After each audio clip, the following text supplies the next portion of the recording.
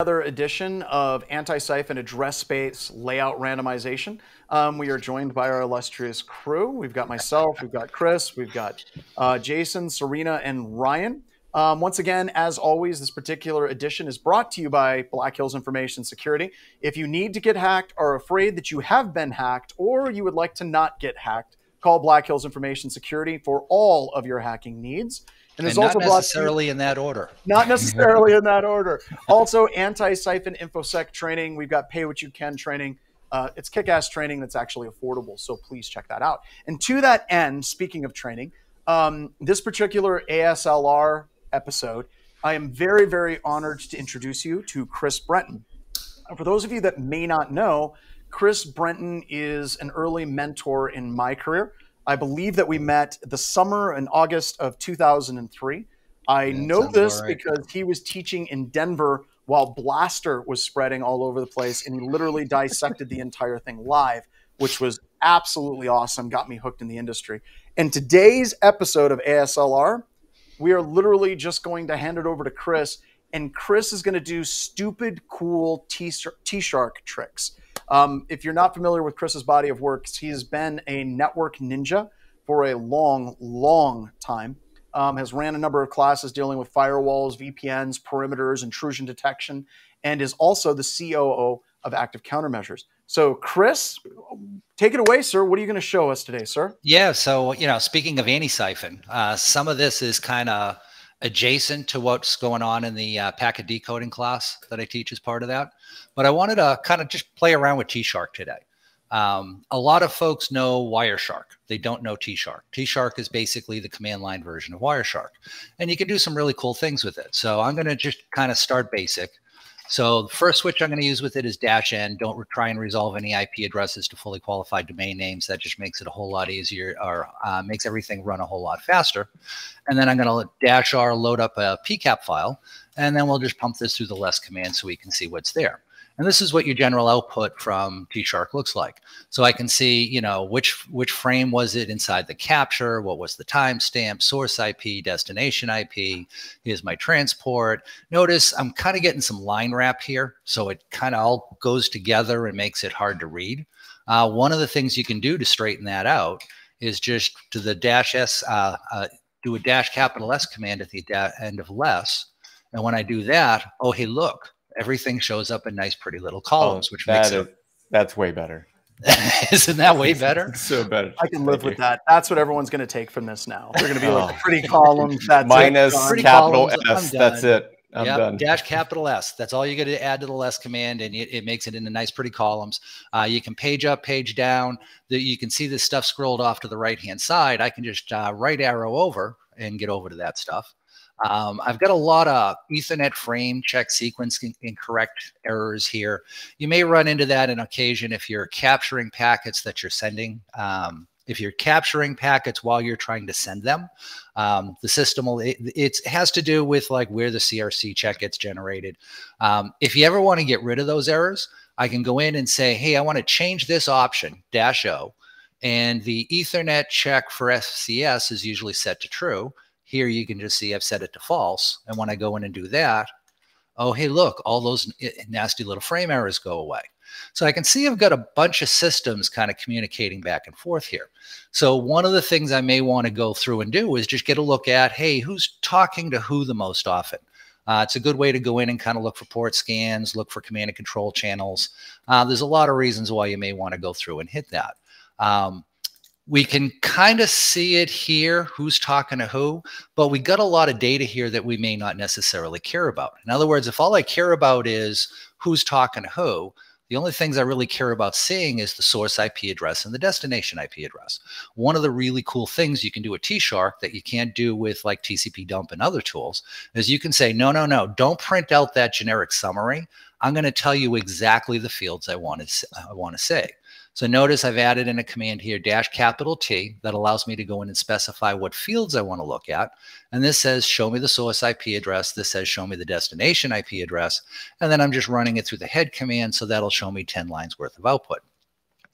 That's what we got going on here. Now, remember, we're looking at raw packets. So this isn't like a unique session each way. What I'm actually looking at is the number of packets going in each direction.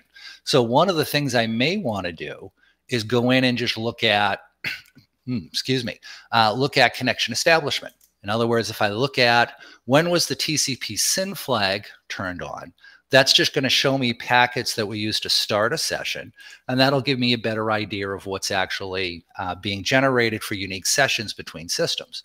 So I'm still using that -t fields command, still looking at source IP, destination IP. I got a display filter in here that I added in. I'm saying tcp.flags. So basically what I'm doing is I'm saying go to byte 13 in the TCP header. The lower 6 order bits, those are my TCP flags. If those 6 bits combined equals 2, that's an interesting packet, and that's something I want to say. What's 2? Well, 2 is the value of that section if the SYN flag is turned on and everything else is turned off. So effectively what I'm looking for is first packet in a TCP session. Then I ran that through sort. So what the sort command here is doing is it's just saying, hey, anytime the source IP address and the destination IP address are the same, line them up one line after the other.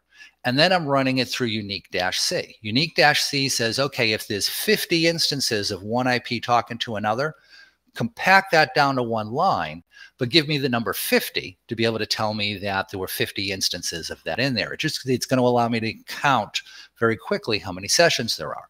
I dumped it through sort again. My sort-rn is saying do a reverse sort. So instead of sorting lowest to highest, sort highest to lowest. And -n says, this is a numeric value. It's not alphanumeric. So sort it like it's a number. And head -5 just says, hey, I only want to see the first 5 lines worth of output. So you can see my very first line here. I've got this system, 247.10, talking to 247.4. And there's about 10 times as many connections as I'm seeing on any of the other systems. So if I want to kind of focus in on who's generating the most number of sessions to who, that would probably be one of the ones I'd want to go in and take a look at first. Now, there's a problem here. And the problem is we're looking at how many, who sent the greatest number of SYN packets to what IP address.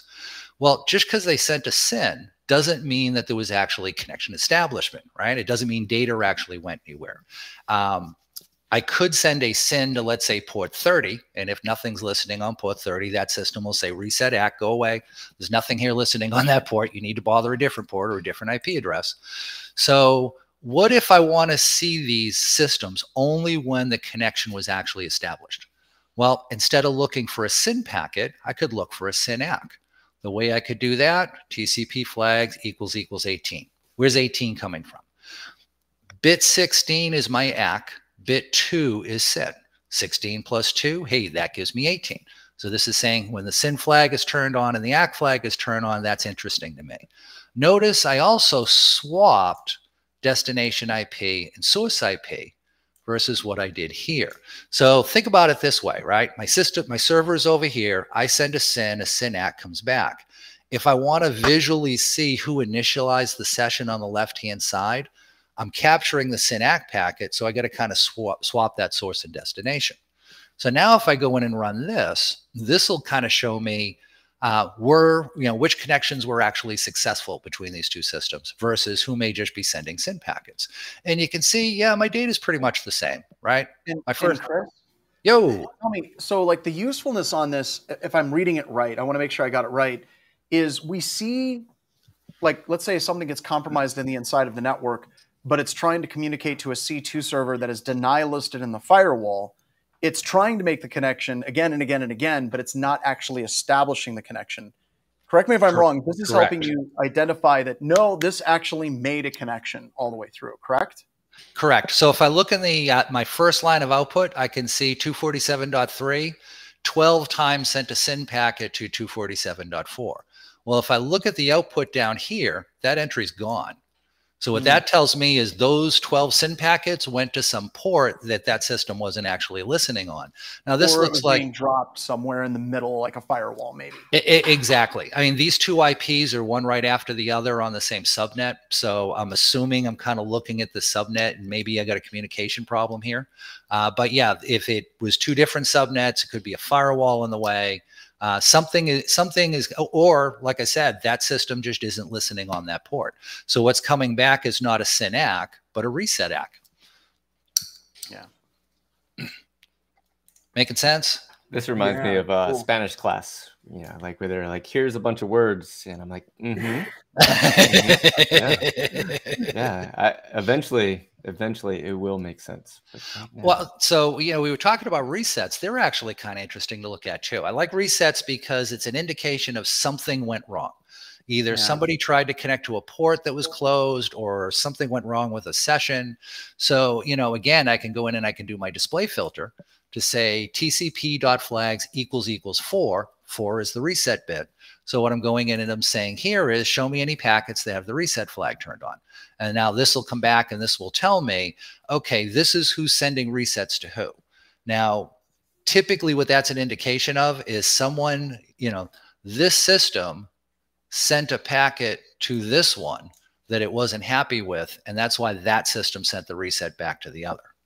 And okay, so this also brings up an interesting thing. Like when you're looking at the TCP flags and the values that are being set, there's been people in the industry that are like, oh, we don't need to know the TCP IP header anymore. But if you really want to dig, right, and you want to be effective, you kind of need to understand these flags a little bit, right? Right. So for example, like one of the things is we're looking at TCP, the only TCP flag being turned on is the reset flag. That should never really happen. The only time it should happen is if I'm like sending a FIN packet to an open port or something where, no, this is just horribly wrong. So the fact that we've got any in here at all kind of says we've got some weird communication taking place on the network, because typically what you'll get back is a reset ACK. Yeah. And for me, looking at this, as an attacker, we do that type of, reset type scanning sometimes. So we'll use that, right? So you're right. I can't think of something where it's totally legit that this would stand up and be like, yeah, this totally makes sense. Yeah, exactly. So I was, so as we were just saying, reset turned on by itself, that's kind of odd. Usually it's going to be a reset ACK.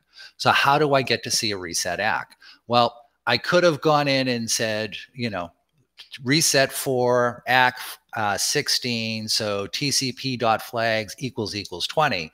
But if I did that, I'd just be showing you the same filter again. I wanted to also show you that you can actually call out the flag you're interested in. Oh. And this will just, and this will automatically ignore everything else. So this could be a Christmas tree scan with all the flags turned on, and it doesn't care. It's just looking at this one flag. Cool. We had a question from, I'm going to mispronounce this name, Lamil Velo. Said, so you can ping with reset to see if that system is alive. Is that correct? So actually, that's not correct, because RFC state thou shalt not respond to an error packet. A reset packet is considered an error packet. So you should never respond to because otherwise it's kind of like the systems are in New Jersey, reset. Yeah. Oh, reset me. Well, reset you too. You know, it goes back and we don't want the internet going that way. So there's a handful of situations where you're not supposed to respond, right? You're not supposed to respond to errors. You're not supposed to respond to packets that have an invalid TCP checksum as well. So yep. I like this. Damn, Chris, where were you when I was taking my GCIA? This is way easier than using TCP dump. LOL. I love White Cider Duck. No comment. Yeah. So in this instance here, I'm just looking at the reset flag. 1 means it's turned on. 0 means it's turned off. So I'm going in and saying, hey, look for the reset flag turned on. Ignore all the other flags. I don't care about those. I don't care what the status is of those. And then the sort unique sort that I did before. Notice now that I'm looking for reset ACK, we've got very different data than what we got when we were looking for reset set by itself, right? 560 plus instances. And now, we talked about these should not be New Jersey based systems. They should not be resetting back and forth. And yet I can see this system sent 168 resets to this one, and that one responded with 561 resets. No, something's really, really wrong here. If I look at my second 2 entries, I get the same thing, 136 instances of one system sending a reset to one and another one sending a reset back. Oh no, that should not be happening. So again, one of the things I like about resets is something is horribly wrong here. Maybe it's a security issue. maybe it's an IT or a networking issue. But either way, something's wrong and is worth paying attention to. Cool. So that's some of the flag stuff. Quick question. Is a New Jersey-based system where it's located or slang for something that's gone wrong with a system? Oh. They start fighting with each other for no good reason. Yeah, exactly. Exactly. Well, you know, so it's kind of that New York, New Jersey thing where, you know, you say a slur to me, I say a slur back at you, you know. So I was kind of using that in the context of reset packets. It's a key thing. Yeah. Because for a moment I was like, how'd you know the system was based in New Jersey? Yeah, because it's doing the reset me, we'll reset you too. Yeah. He's got all the IP addresses memorized. Him and Chuck Yes. they hang out. And, golly. Yeah. And the ones I don't know off the top of my head, Stearns knows. So that's why we keep him around. That is awesome. Well, all right. No, that's awesome. So that's kind of a really nice kind of, this is the way you can do some level of filtering from the command line. And the thing I love about this is you can do these filters, right? And you can do it from the command line. And instead of just being stuck within the ecosystem of Wireshark, all of a sudden you can bring all of Bash to the party, right? You bring sort, you bring uniq, you bring head. And that's like really cool because it opens up your toolbox as far as what you can do. And I want to be clear before I trigger haters. I don't hate Wireshark. Wireshark is a really good tool. But every tool has something it's strong at, and it's kind of a bummer in other things. So there are times when tshark actually makes a better tool. Like, hey, all I cared about was who was talking to who. Trying to get this out of Wireshark and get it out of it accurately is really hard. Well, I know your tshark blogs have done really well over the years for active countermeasures because people, you know, they find it. But John, you talked. I know. I refer back to them all the time. So there was a moment you talked about everyone coming to the party like Bash and Head, and I just feel like they should be characters, and we should actually have a real party where they all come and hang out with tshark. All right, but we need that to happen. That's another T-shirt or a comic. So there we go. Yep. Yeah. The advanced threat hunting class that I teach through Antisyphon. You know, I kind of teach folks early on, your mantra is sort, unique, sort. Yeah. Because so much of this stuff, you're running it through sort, then unique, and then sort at the end. You talk about Bill, and I was running into this last week, and I did sort, unique, sort, and I felt dirty. Like there has to be a more efficient way than using sort twice. And Bill was like, no, John, it's fine. That happens all the time. It's totally the way it works. And that was pretty cool. All right. Yeah. So now we got the second one. Yes. So I figured out where the ASN is coming out. It's out of AT&T out of Washington, D.C. So I don't know if that's I like that's true. These are the types of people we like to party with, right? Yeah, exactly. Exactly. So I mentioned there's some things you can do with tshark that you can't do with Wireshark. So let's kind of look at an example of that. So here you can see I've got one system pinging another. Right. So we've got an echo request, an echo reply, back and forth, back and forth, back and forth. But they're kind of weird, right? One of our rules when we ping things is that whatever was in the payload needs to be reflected back. Yeah. And the echo reply. Yeah. So if I had a 56-bit echo request, I would expect a 56 to come back, regardless of what that other operating system happens to be. So the fact that this is changing is kind of weird. Now, the only time it might be different and it's not actually a payload issue is if, let's say, the larger packet had IP options turned on, right? There could be like record route turned on or something like that. That might explain why it's a little bigger. I don't think we see that much anymore, do we? Well, except for the folks who go through my class, because there's actually some cool things you can do with that. Yeah. But it would also, tshark would show us that. It would show us that the record route option was turned on, or the loose source routing option was turned on, or whatever the case may be. And we don't see that in the output. So this is definitely, the payload sizes are different, which is kind of weird. So I'm just going to kind of page through these a little bit. Whoa. Yeah, what happened here? So we've got a 56 echo request, a 42 echo reply, a 56 echo request, and then that 42 jumps to 46. There's an extra 4 bits in there for some reason. That's kind of odd. And then that causes my echo request to jump up to 160. So something's going on in the payload here, clearly, right? Mm-hmm. So one of the things that would be really cool is if I could follow this TCP stream. Oh, wait, Wireshark does that, right? I can go into Wireshark. I can go in and I can say follow. Oh, wait, I have a TCP option, UDP, DCCP. So those are my only transports that are supported. These are all application level. I don't have an ICMP option. I can follow TCP. And when you follow TCP, you know, for anybody who hasn't played with this before, oh, you got to use this. Because what this is showing me is what traffic is going in what direction. And it just takes all the packets and kind of combines them all together, which is kind of cool. It makes this really easy to read. So this is an awesome tool that I like to use a lot. But like we said, there's no follow ICMP. So if I know something's weird's going on here in the payload, but I can't stream that out, what do I do? Well, luckily, one of the things I can do is I can actually stream that out with tshark. Let me show you what I mean. So we're going to go in and we're going to say tshark-n don't resolve IPs -r read this pcap file -t fields. So remember that allows us to specify what fields we want to say. I'm saying the field I want to see is -e, the data field. And then I'm creating a display filter that says data.data, only show me the data. Now I could have just put that at the end, but then I couldn't show you, oh, hey, look, you can do display filters with -Y too. Multiple ways to do the same thing. Sometimes it's fun to have one versus another. So what's this do for me? Well, let's go through and let's just kind of look at what this output looks like, right? I'm just going to pump this through head -20, and we're going to take a look at what that looks like. And notice what it's doing. Here is all of my payloads, the hex output from those. Cool.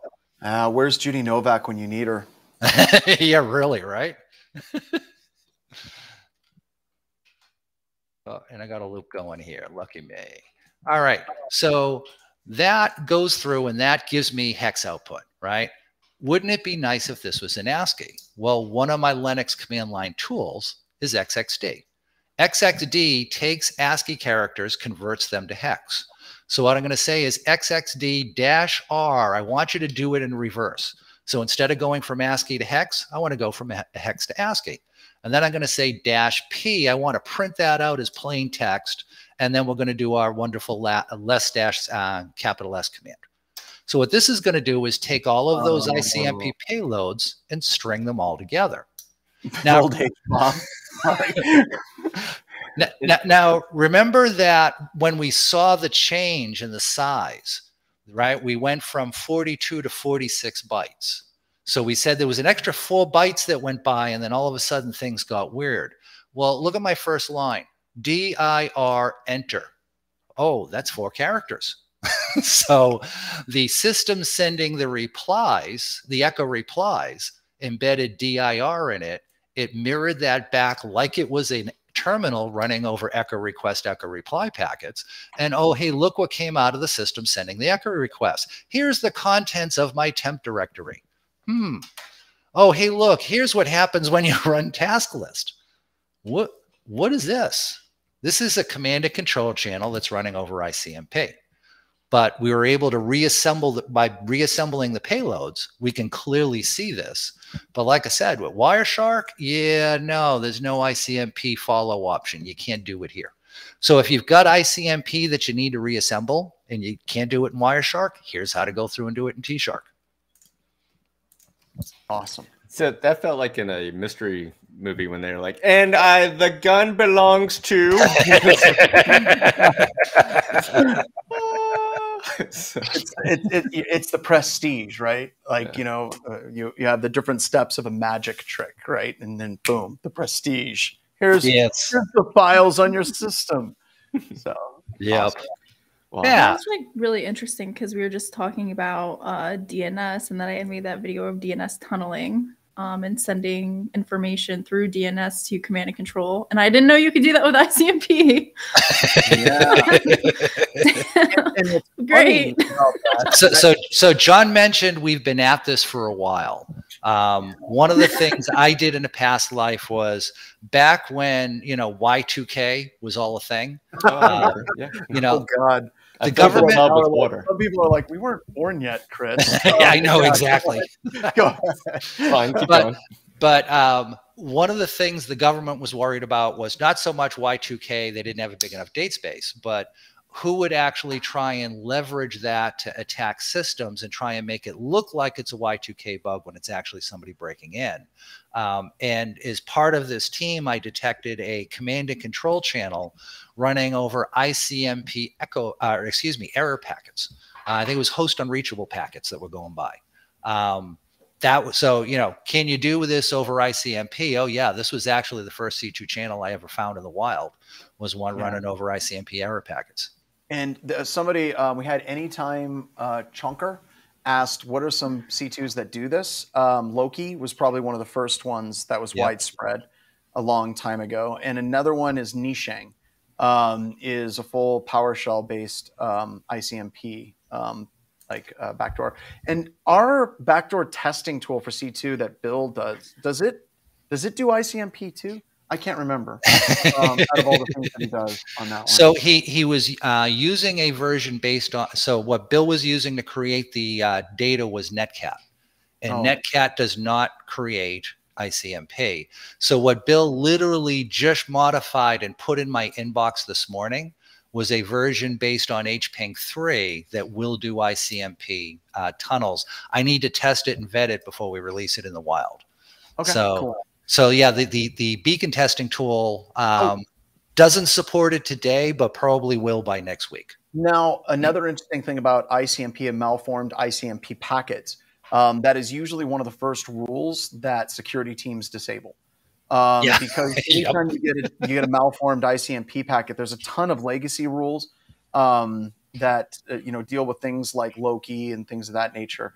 But there's also old vulnerabilities like Ether leak, where you used to be able to leak memory contents off of systems by sending malformed ICMP packets. So my point is, ICMP as a rule set for IDS systems tends to be very noisy, and many organizations just shut it off, and it creates a blind spot for them. Yeah. Well, no, you don't get that alert anymore, so it's no longer a problem. Yeah. And once again, Anytime Chonker, we're not saying Wireshark needs to up its game, right? Remember, these are a lot of the same developers. The use case is very different between these two separate tools. It's not that one is better or worse than the other.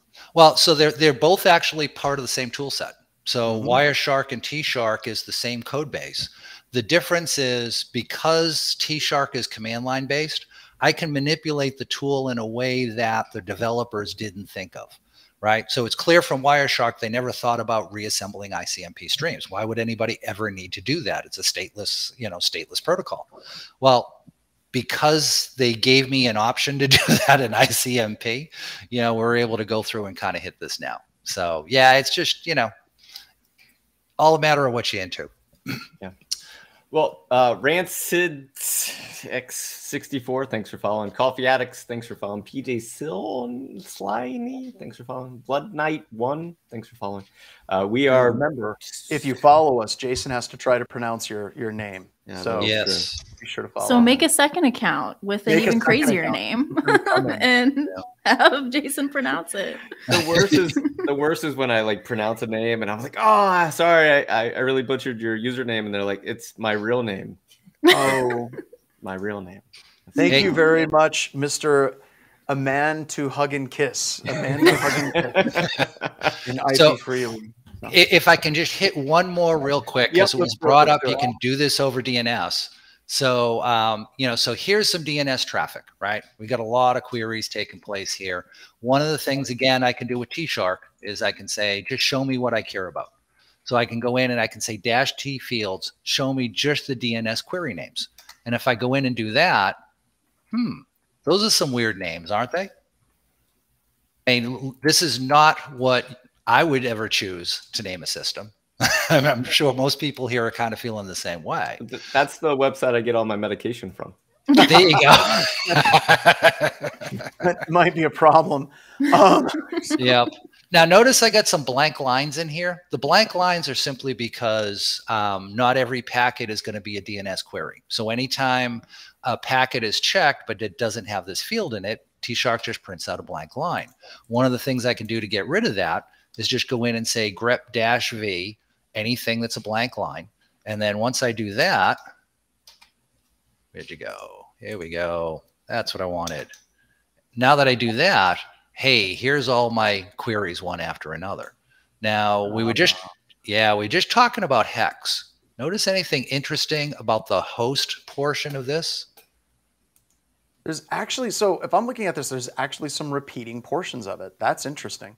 Yeah, and it's numeric and A through F. What uses numbers in A through F? So one of the things we might want to do, yeah, this looks like hex. So one of the things we may want to do is cut this portion out so we just have the hex and only the hex. Well, I can go in and I can use cut for that. So here's my grep-v, getting rid of the blank lines. And then I'm saying cut-d period. My period is my delimiter between fields. And I'm saying -F1, just give me the first field. And when I go through and do that, that cuts off the domain name portion of it and just gives me the host.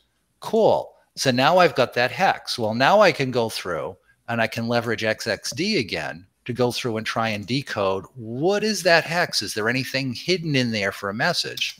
And when I go through and do that, oh, hey, look, default gateway. Oh, this looks like IP config type setups. VM net 1. Yeah, that's usually an interface we're all going to have if we're running VMware for running VMs. There's some more data that needs to get cleaned up here, obviously. Who am I?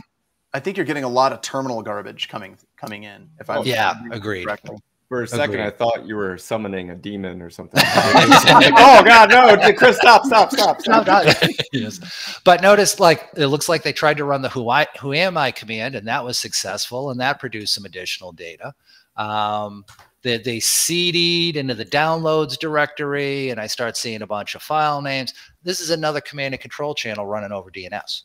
Now, what happens if you pipe that through strings? Does it help clean it up a little bit? Let's find out.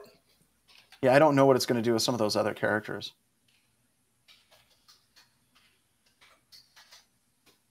No, those characters. No. It was printing those characters the same. Okay. Huh. Yep. Interesting. Oh, oui. Oh, wow. That is so cool. But still, it's enough to let you know at this point you have badness on your network. Yes. This is a bad day, right? Yes. When you see DNS queries leaving your environment that clearly have command sets in them, you're having a bad day. But again, this is something that's real easy to go in and kind of tag with tshark. So. Oh, that is so cool. All right. So that's the three. Just one last comment is that I pulled that out of DNS query, but I could pull that out of any field. So if like the CRC is being used to embed information, -E, pull out that CRC, recode it the way you need to.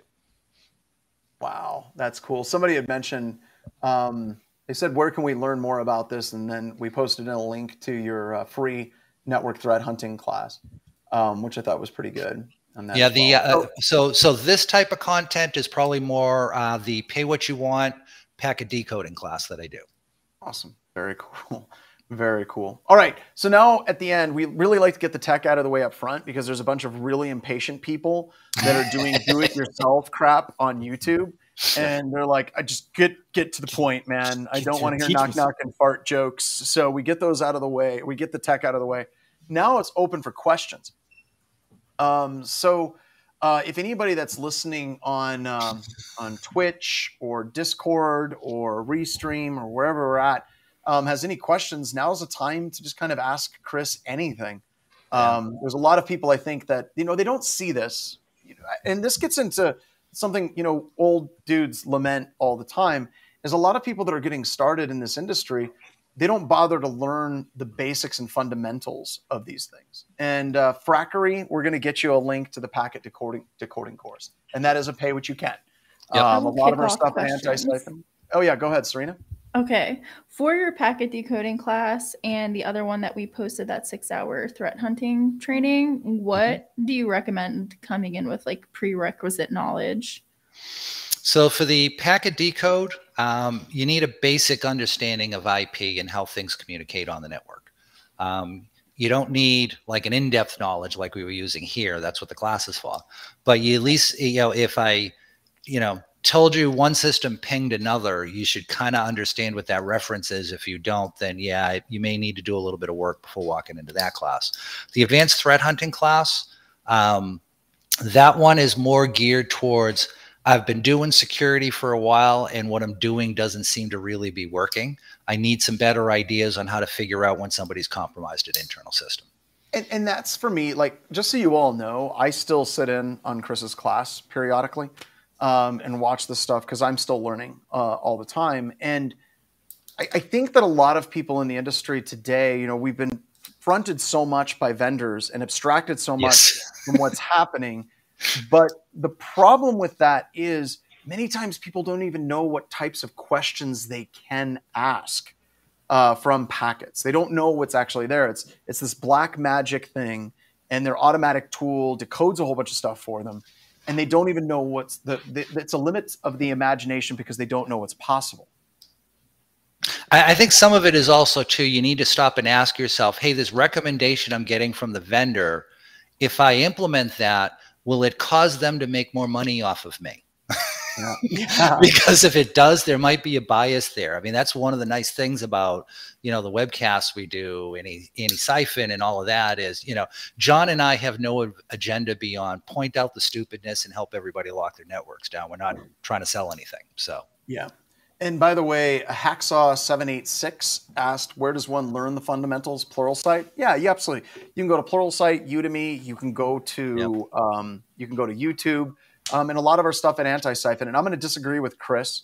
When I first got started in computer security way back in 2003, okay, I didn't understand very much of this at all. I was a snot-nosed punk that knew how to write buffer overflow attacks when we didn't have address-based layout randomization, which, by the way, Dr. Watson did 90% of the work for you back then, okay?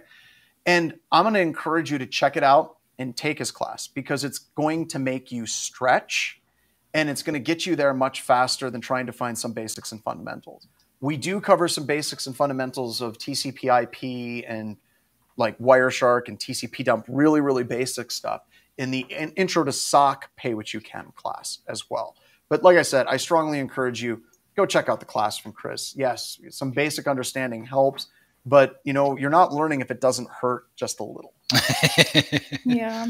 For the networking stuff too, there's always free courses that are given away on Twitter. But also if you just look at like, if you don't know where to start, and I think that's part of the problem is people are like, okay, networking, but they have no idea like where to actually start with that and what that all includes. Look at like the Network Plus, like even if you don't take the cert, just look at what's on the cert and those topics and kind of just start diving in from there so that you actually know like things to Google or like what's going to be relevant to know. And I always kind of recommend that. Like I said, even if you don't take the cert, just look to see what's on there, their topics, and you can start there. And this is going to get into something that's might get me into trouble. The vast majority of security training classes, if you look at their outline, almost 100% of the class is available online somewhere. So just remember that. Chris, we got somebody that just pointed out, anytime Chonker said, I think based on what you've just shown here, I could script something to detect both types of C2. And I think that that's a good start, right? Like I want to bring you back as you know, stupid, awesome tshark tricks. But this is the beginning. This is building. Like in your class, you actually show people how to build like full-on detection of this stuff too. Yeah. Oh yeah, absolutely. Absolutely. And you know, so some of what I do, you know, like I'll have folks sit in class and say, you know, Chris, I could have done that in half amount of space with Python. And absolutely you can.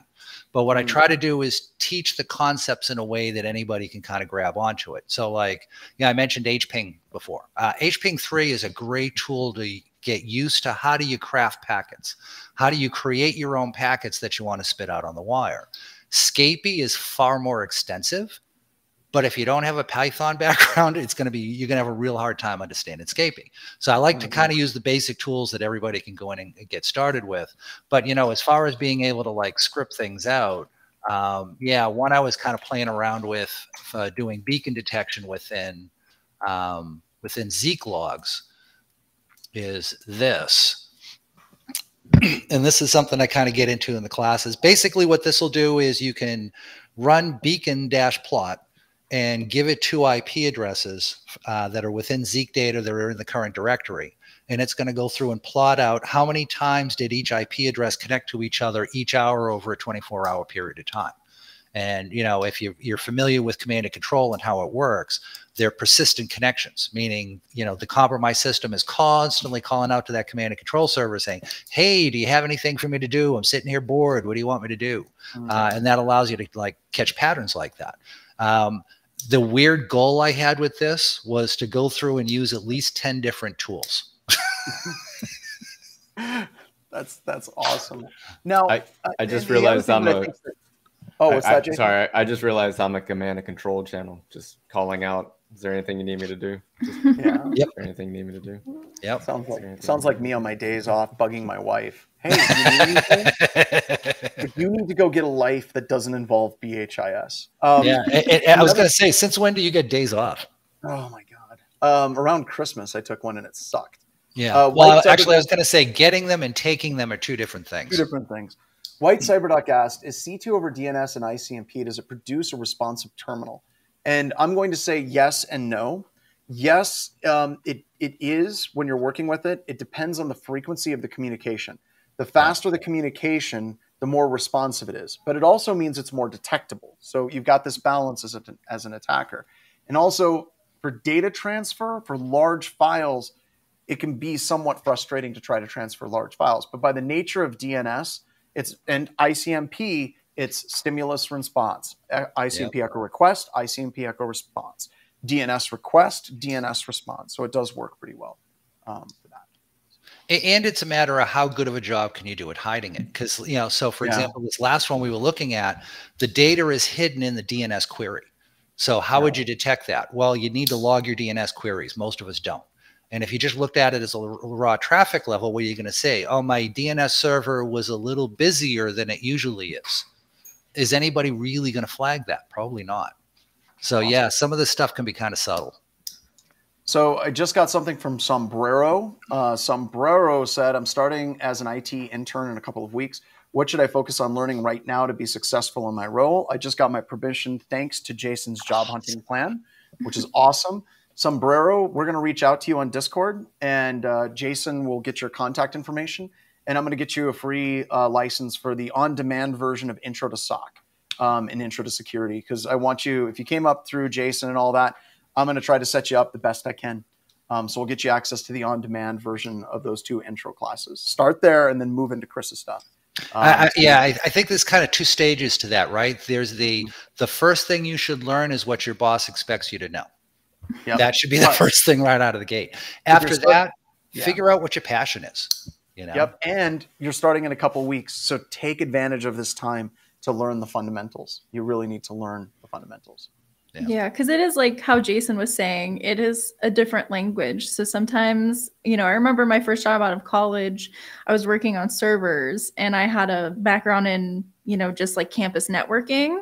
And so they were talking about a lot of virtualization and concepts. And I was sitting there, I was like, I don't know what you're saying because I don't know these words.